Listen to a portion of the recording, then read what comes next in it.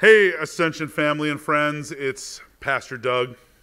It's so good to be with you today. Even though it's just online, it's still good. It's good to be with you, to be able to share God's word with you, to go to Jesus together with you to find rest for our souls. Certainly appreciate you joining us online today, wherever you're watching.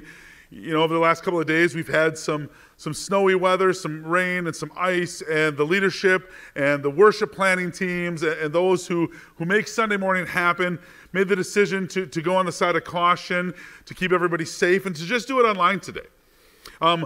Another thing we thought about is we're definitely a regional church, which means we have people that drive up to 45 minutes to up to an hour to get here sometimes. And so we wanted everybody to be safe, and so we just thought best to do it online with you today. And so here we are.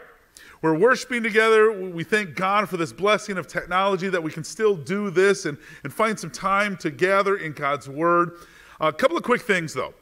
Before we really get into it this morning, a couple of things to remember. First of all, because we're doing this online only, we're not going to have a full-blown service like maybe we normally do.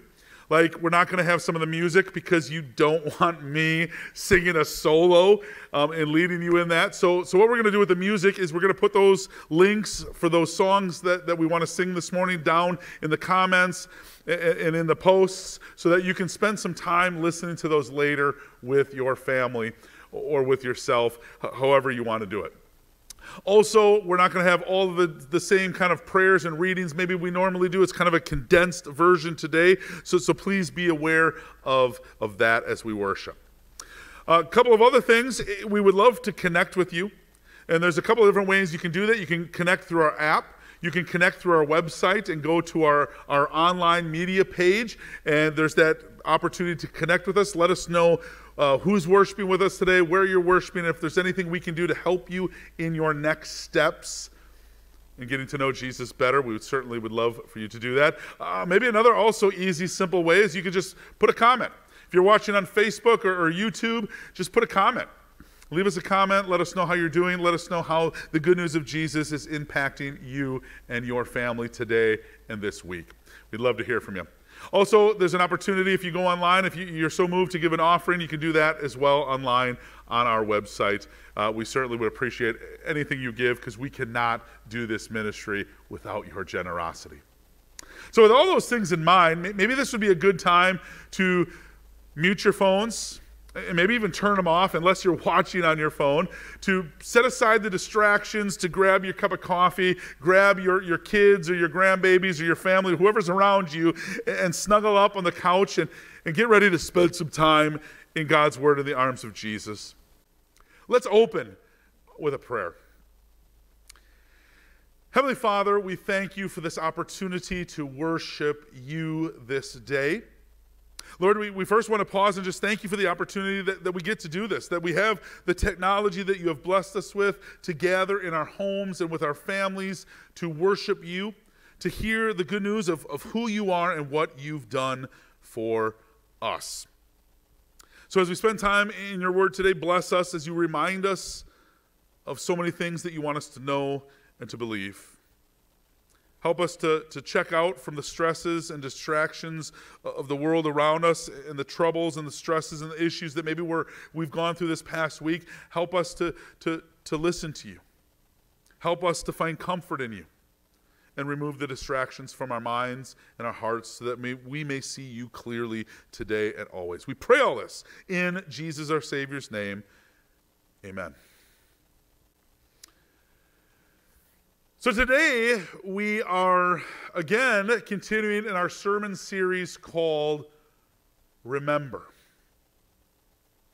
And we want to look at a section of God's Word before we get too deep into the message today from Luke chapter 19. It's actually not going to serve as the basis for the message today, but I want to read it before we go any further because here in Luke chapter 19, Jesus reminds us of what his purpose is. In other words, Jesus tells us why he came to this earth in the first place. And so as I read this section of God's word, I want you to think about that, right? Think about and answer the question, who is Jesus? But more so, what is Jesus' purpose? Why did he come? Not just to a man named Zacchaeus, but to this world. Okay? That's what I want you to do. Fill in your own blank mentally at home. What is Jesus' purpose? Luke 19 begins, Jesus entered Jericho and was passing through. And a man was there by the name of Zacchaeus. He was a chief tax collector and was wealthy. He wanted to see who Jesus was, but because he was short, he could not see over the crowd. So he ran ahead and he climbed a sycamore fig tree to see him, since Jesus was coming that way. When Jesus reached the spot, he looked up and he said to him, Zacchaeus, come down immediately. I must stay at your house today. So Zacchaeus came down at once and welcomed Jesus gladly. Now all the people saw this and they began to mutter, ugh, he, that is Jesus, has gone to be the guest of a sinner. But Zacchaeus stood up and he said to the Lord, look, here and now I give half of my possessions to the poor. And if I have cheated anybody out of anything, I will pay back 4 times the amount. Jesus said to him, today salvation has come to this house, because this man too is a son of Abraham. For the Son of Man came to seek and to save the lost.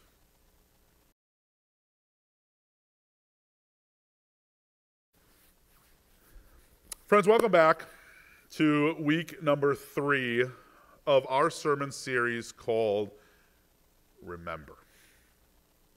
And if you've been following along with us, and if you haven't, go back and watch week 1 and 2 sometime this week. But in this series, we've been looking at some things that God wants us to remember. Things that your God and my God, our God, does not want us to forget. Like in week number 1, we were called to remember who he is. Right? Remember who Jesus is. And at his baptism, and seeing Jesus with power and authority, we were reminded that Jesus is our brother. He's our friend. He's our Savior. And he's our God. Right, that truth is something that God wants you to never forget, that Jesus is your God and your Savior who came for you. Last week, kind of shift gears a little bit, and God called us to remember who we are. Right? God called us to remember that because of Jesus and what he has done, the Father has poured out his love on us, right? The writer said God lavished his love on us, that now we should be called children of God, and that is what we are. And so the reality is, it doesn't matter what you think about yourself. It doesn't matter what others might say, good or bad. Really, the only thing that matters at the end of the day is who Jesus calls you to be. The only thing that really matters is what Jesus says about you. And you know what he says? He says that you are his child.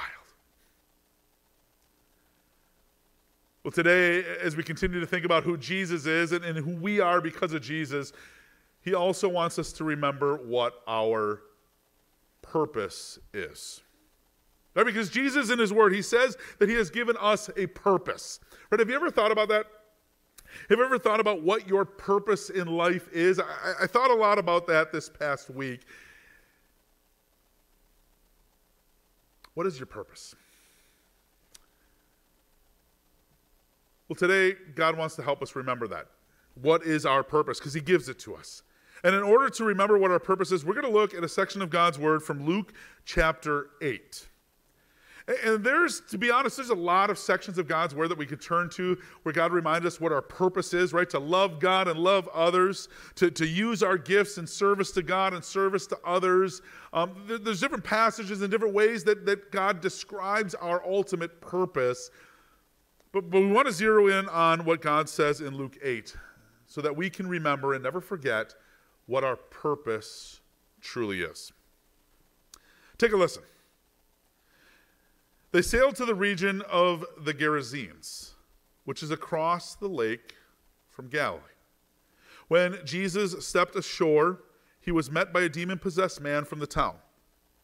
For a long time, this man had not worn clothes or lived in a house, but had lived in the tombs. When Jesus saw him, he cried out and fell at his feet, shouting at the top of his voice, "What do you want with me, Jesus, Son of the Most High God? I beg you, don't torture me." For Jesus had commanded the impure spirit to come out of the man.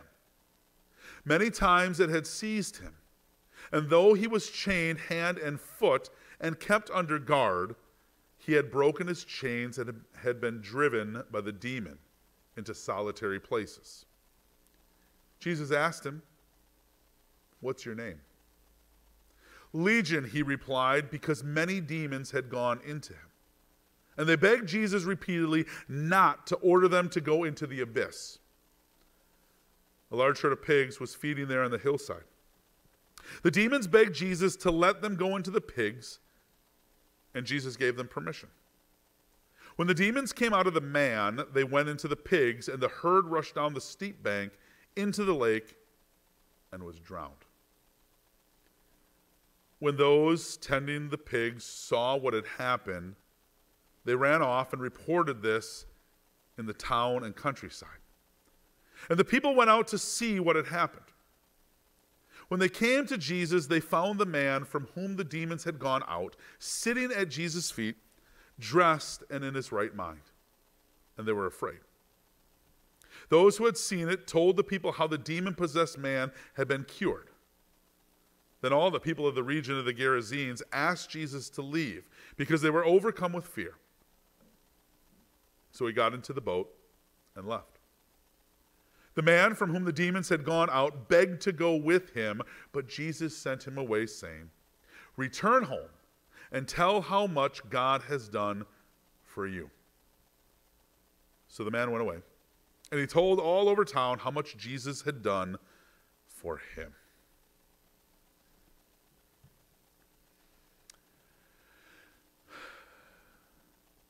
I think in a lot of ways, this scene is kind of hard to imagine. Because this guy here, this demon-possessed guy, is the kind of guy that they make horror movies about. Right? I mean, this is the kind of guy they make demonic exorcism kind of movies about. He's possessed by not just one demon, but a legion of demons, many demons. They had got this guy isolated and alone. He was a menace to himself, and he was a menace to others. In fact, right, we're even told that the townspeople tried to put him under lock and key. They tried to chain him up. They even gave him a guard because half the time he was running around stark naked, raging mad, demonic possessed. And so this man was definitely living a life of isolation, a life of hopelessness, a life that seemed to have no purpose. And that's exactly where Satan wanted him. Satan wanted this guy locked up under his grip with no hope, with no chance of help, with no purpose or meaning, a life of lonely, tormenting existence. And you know what? That's what Satan wants for you too. Right? He wants you to think that you are all alone. He wants you to think that nobody's got your back, that you're in a hopeless situation, that you have no purpose. And that's what he wants to do. He wants you to think that there's no escape for whatever you're dealing with. There's no freedom for whatever difficulties you're enduring. No, he wants you to live a life of isolation, alone, scared, and afraid, with no hope and no purpose. So let me ask you, have you ever felt like that? Have you ever felt like you were all alone?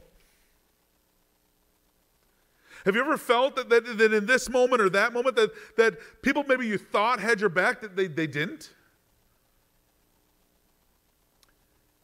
Have you ever felt sad? Because of some difficulty or struggle you're enduring? Have you ever felt like maybe that pain or that suffering, that broken relationship, that broken heart, that financial struggle, that health issue, that it would never end? That there was no light at the end of the tunnel? Have you ever felt hopeless, like you're never gonna beat that pet sin or that addiction? Or those internal thoughts, that anxiety or that depression? But have you ever felt isolated and alone?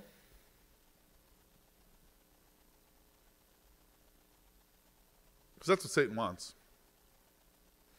That's what he wants. He wants you separated and alone, separated from your family, your friends, your church, and all those support systems that God gives you, because that's where Satan does his best work. And you know when he's at the top of his game? Satan is at the top of his game when you're going through some things, right? Like maybe when things are going really well, Satan just kind of stands off on the sidelines and he kind of just watches from a distance because things are going well. And that alone can be a distraction from God. But you know what Satan does his best work, and when he pounces is when things go south. When you're struggling. When you're hurting. When you're dealing with grief or sadness. When you're having difficulties and issues in your family. At work. With your friends. At school. Right? When maybe you're having work issues and the devil says, it's never going to get better. Maybe it's a fallout with one of your family members and he says, you don't need to be around them anyway. Maybe it's something that came up with somebody here at church and he says, you know what? They're always meddling and they're always trying to get at you. You know what? They're your enemy. But it's often when we're going through some things that Satan likes to pounce on that, and that's when he does his most deadly, damning work. And how do I know this? Because I know Satan has done a good job on my own heart and in my own life at times. And he's done a good job attacking those that I love the most. And you know what happens when we struggle like that? You know what happens when we go through things? We often withdraw. I sometimes don't always know why that is, but when we're going through issues, kind of our natural tendency is to withdraw, to pull away from oftentimes the very people that want to help us, we withdraw. And we don't open up. We don't confide in them. We don't confess to them. And again, Satan loves that. He wants us alone. In fact, 14 years of being a pastor almost, one of the number one things that I often talk about with people who are struggling, how's your devotional life? How's your worship life? How is your prayer life? Oftentimes, you know what the answer is? It's not very good, right? People withdraw. People withdraw.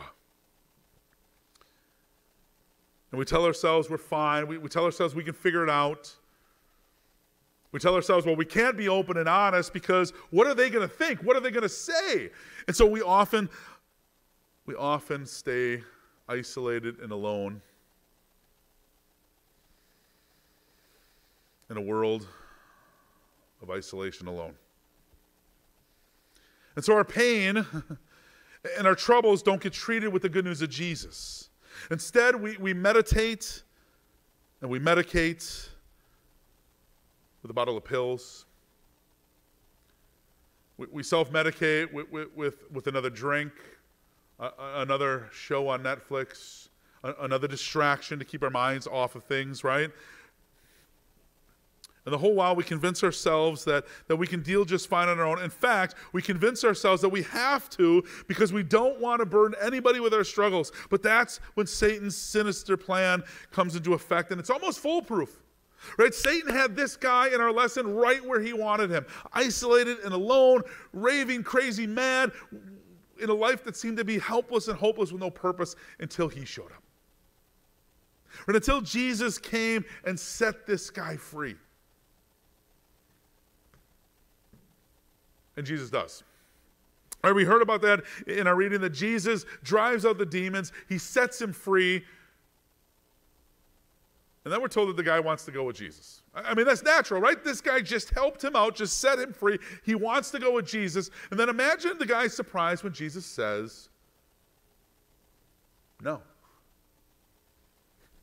Right? Jesus says no, and he says this to him. He says, return home and tell how much God has done for you. Right? Jesus wants this guy to go back home and tell others what God had done for him. And maybe I'm guessing, at least at first, this guy doesn't want to. And you can kind of understand why, right? The last time, most everybody in his family, among his friends, among his townsmen, right, the last time they saw him, he was naked and raging, mad. And now Jesus says, go back and tell them what God has done for you. I mean, who's going to believe him? Who's going to listen? Who's going to be the first one that invites him over to the family dinners again? Right? Who's going to be the first one that says you can come to your niece's birthday party with all those kids there because it seems like you're normal, right? Who's going to be the first person that says maybe it's time that you come back to church? Right? Who's going to do that? Who's going to listen to what he has to say? Yet it's those people that Jesus says you have to go back and you must tell them all that God has done for you. And he does. And that brings us to the bigger picture this morning. Remembering our purpose. You know, if you want to know what the purpose is of any company, of any business, of any church, even individuals have this too, right? You can take a look at their mission statement. It will tell you who they are and what their beliefs and core values are. What's their principles? In other words, their purpose and reason for existing. Did you know that God has a mission statement too? God's mission, God's purpose, is that he wants all people to know the truth. He wants all people to come to a knowledge of Jesus. He wants all people saved, right? God's mission statement is to seek and to save all people, not just a certain group, not just people who maybe seem to deserve it, not just good church-going folk, not just white Lutheran Germans or black Southern Baptists, not just Democrats or Republicans or people who vote this way or live this way, or people we think he should save, right? No, God's mission is to seek and to save all people. He wants all people to come to a knowledge of the truth, know him and believe in him. And that's exactly why Jesus came. See, Jesus came and Jesus knew his purpose. Jesus knew his mission. That's why he showed up at Zacchaeus' house that day. Right? Zacchaeus was a cheat. He was a thief. Right? Tax collectors were looked down on. You even heard in the lesson where they kind of muttered to themselves, man, this guy welcomes sinners and he eats with them. Oh, that's gross. They thought Jesus was horrible for eating a meal with Zacchaeus the sinner. But that's why Jesus came. And he came to seek and to save the lost. Zacchaeus was lost. Jesus found him, forgave him, and saved him. Right? That's why Jesus came and he hung out with tax collectors and prostitutes and all the other riffraff that people thought Jesus had no business hanging out with. That's why he came, because he came to seek and save the lost. He came to seek and save and forgive the sinner. And here's the reality, friends, there's no other kind of people. He came to seek and to save the lost. That means he came to seek and to save you. Right? Jesus came to this earth to fix what you and I had broken.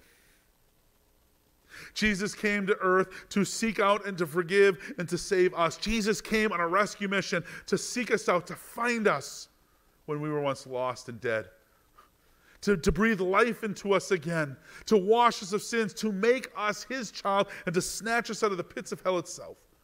You see, guys, God's purpose from day one was always to seek and save the lost. He was always to seek and save you. That's why he did what he did.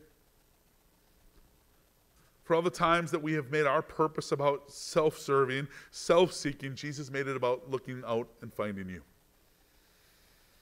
to save you. That's why he was willing to even go all the way to a cross, to lay down his life and die so that you might live forever with him.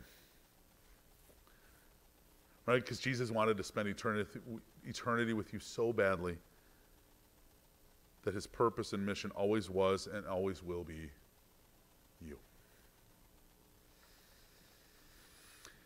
Now, if that were the end of the story, we could say amen. Just like if Jesus drives out the demons, heals this guy, and that was the end of the story, that would be great. I mean, we could, but it's not. It wasn't the end of the story for this guy, and it's not the end of the story for us.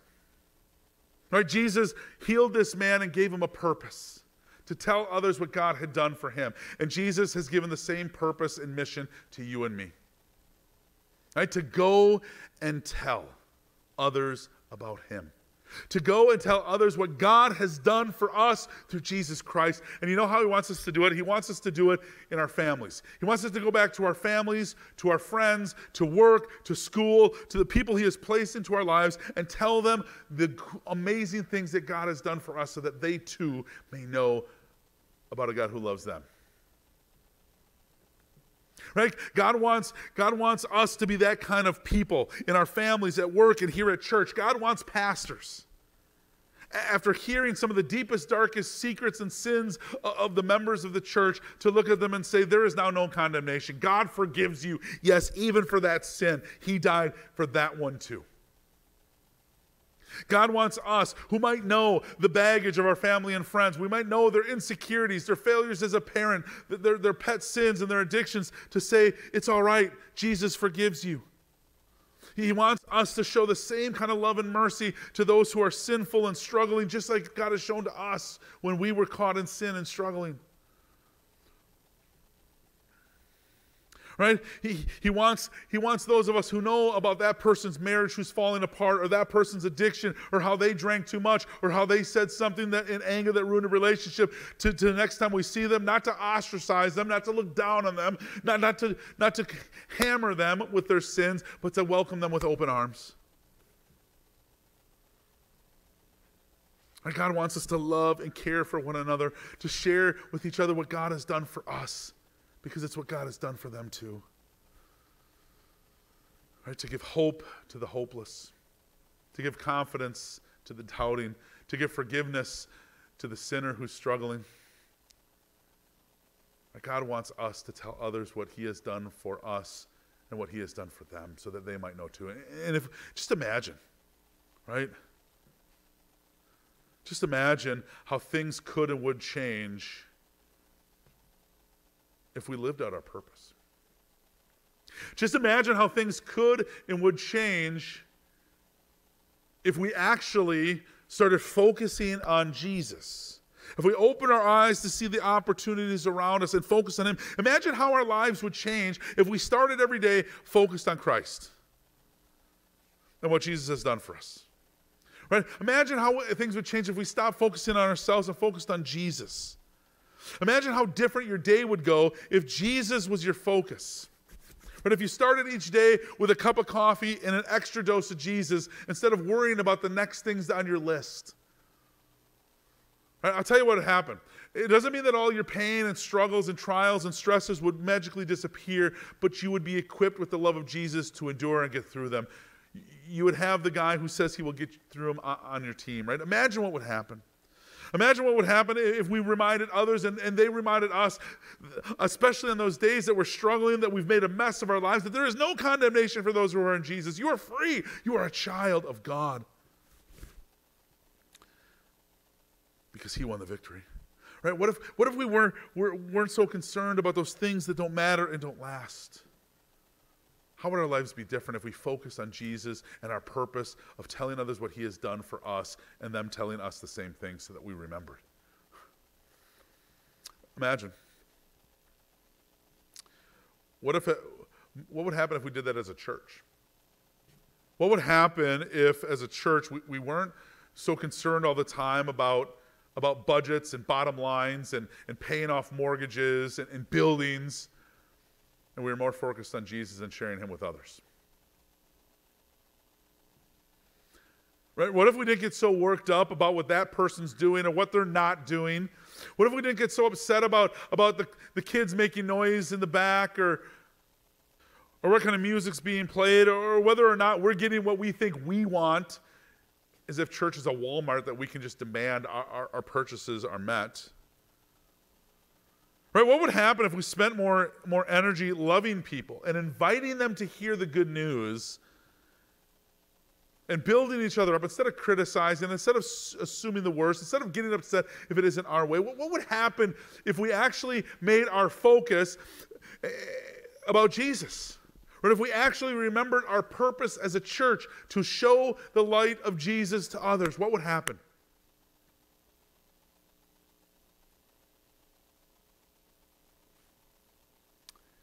Friends, I got to be honest with you. Ascension is in the middle of and really embarking on what's going to be a unique, stressful, and maybe at times difficult journey ahead. Right? Having a pastoral vacancy, trying to search for a new pastor, saying goodbye to the old one, those can be very stressful and very troubling times for a church, and it can cause all kinds of issues. And you know what? Satan is ready to pounce. Right? Satan is ready to get up in here and to divide and conquer, because that's what he does the best. Right? He wants us divided. He wants us isolated. He wants us alone. And he wants you to forget about your purpose. Right? He wants you to get into your own little groups and your own little cliques and grumble and complain about what that group's not doing for you, or about what they're not saying for you, about how they're not doing it right, or how you would do it different. That's what Satan wants. Right? Satan wants the members of the church to maybe be suspicious of the leadership, right? They're not doing what we think they should be doing. And Satan wants you to be uncharitable, and he doesn't want you to take their words and actions in the kindest possible way. He doesn't want you to put your trust and confidence in him. He wants you to be angry with them and maybe even put them down. And he wants the leaders and those entrusted with your care, he wants them to get discouraged. He wants them to maybe wonder if anybody's got their back. He wants them to maybe even be tempted to throw in the towel. That's what Satan wants. He wants you to forget your purpose. And as your pastor of almost 8 years, I love you too much to not say that, to not remind you of that, to not maybe even call you on that, because maybe some of that's already happened, and you've either been dishing it out or on the receiving end, and God's not okay with that. But I want to tell you the good news is this: there is hope, right? Repent if maybe you've let Satan divide and cause problems, and then turn to Jesus, who's going to remind you of who he is and what he's done for you. Turn to Jesus, who says, I forgive you even for that sin, and I'm going to remind you again of what your purpose is, and your purpose is not A, B, or C. Your purpose is to tell others the good news of what I've done for you and for them. Right? Your purpose is to focus on Jesus. And imagine what would happen. I'll tell you what will happen. This church is going to stick together.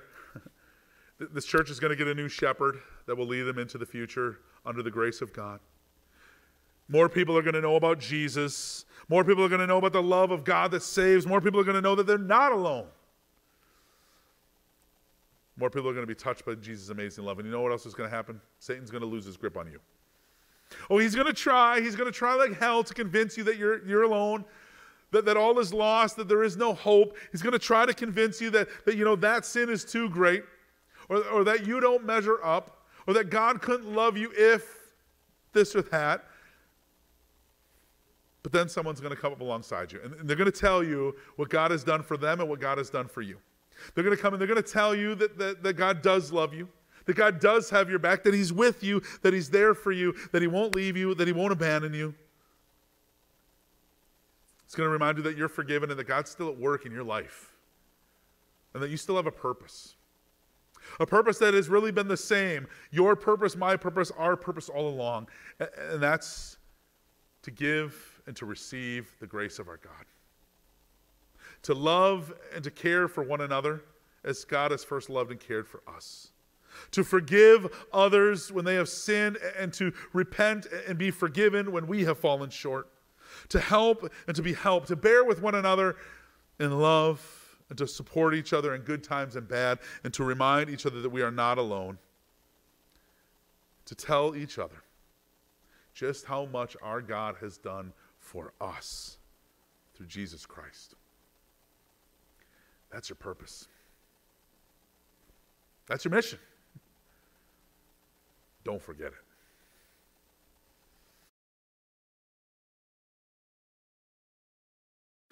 Friends, let's take an opportunity to pray to our God about these things. Heavenly Father, we thank you that you allowed us to gather with our family and friends around your word today in the comforts of our own home.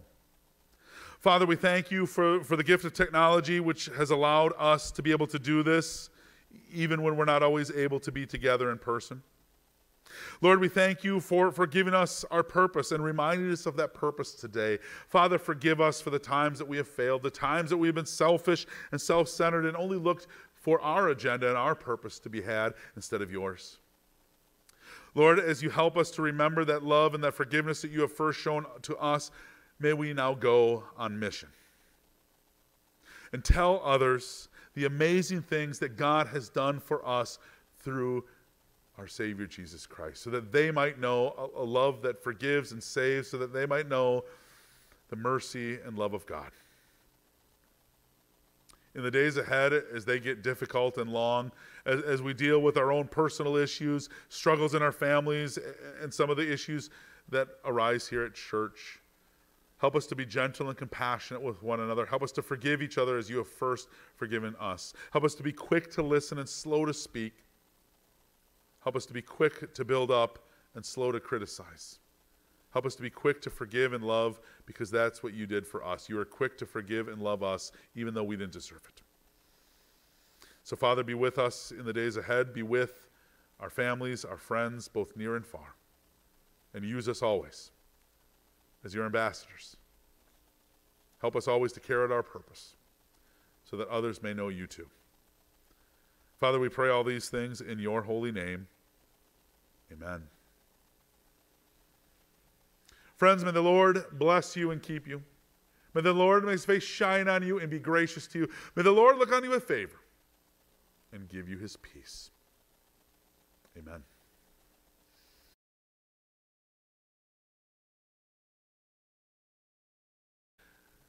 Friends, thanks again for joining me online today for worship. There's just a couple of announcements that I want to bring to your attention. First of all, life groups are active. You can go to our website and you can go online to our app as well and sign up for a life group that works for you. I can't stress of how important that is, especially at a time like we're at here at Ascension, to get together with one another, to love one another, to build each other up. And I think you're going to like it. Not only are you going to get together with fellow believers and get to build each other up, you're also going to be watching The Chosen, which is a great kind of mini-series talking about the life and times of Jesus. So go online, find a life group that works for you, and sign up today. A couple of other things. Continue to keep Pastor Lehman in your prayers. A couple weeks ago, that is the guy that God led you all to call to be your next shepherd. So keep him, keep his wife and kids and his church in your prayers as he thinks about and decides where God would best use his gifts and talents to bless his kingdom, whether that's here or staying in Michigan. So pray about that. Pray for Ascension, that God will give us the shepherd that you truly need here, and we know that he will. Also, a couple of things to mention. I'm hoping and praying that all the winter weather moves out and that we don't have any hiccups this week, because this is my last week here at Ascension in Jacksonville with all of you as your pastor. And so a couple of things that I want to make you aware of and that I want to invite you to. This coming Friday, my family and I will be at Buffalo Wild Wings, and it's just a laid-back opportunity to get together one last time, to share a meal and just hang out with all of you and tell stories and reminisce about all the amazing things that God has done for us here in Jacksonville. So we would love for you to join us. If you could, RSVP. I still think you can RSVP on the app. Also, if you're struggling to figure that out, you can also RSVP by reaching out to our president, Jason. You could probably even tell the admin, our comm director at admin@ascensionjax.com. Worst case scenario, if you can't figure any of that out, shoot me a text and let me know that you and your family will be joining us, and I can put you on the list. We just need a number count so we can let Buffalo Wild Wings know how many people are coming. And finally, with that said, next Sunday, I'm hoping and praying that all of you can make it, especially those of you who are local. Certainly, I would love for you to come and join me one last time as I have the opportunity to address you as your pastor, to share the good news of Jesus with you one more time on my final Sunday here at Ascension. So I know my wife and kids and I would love for you to join us for that final Sunday here at Ascension next week at 9 a.m. We'll have a service, and then afterwards we'll have some time to hang out and have some fellowship for one more time. And so we would love for you to be with us next week. Hope to see you there. That's all the announcements I have. Hopefully you're staying warm, you're staying safe. Thanks again for joining me in worship today, and God bless you, and God help you remember your purpose and who you are in Him. Have a great week.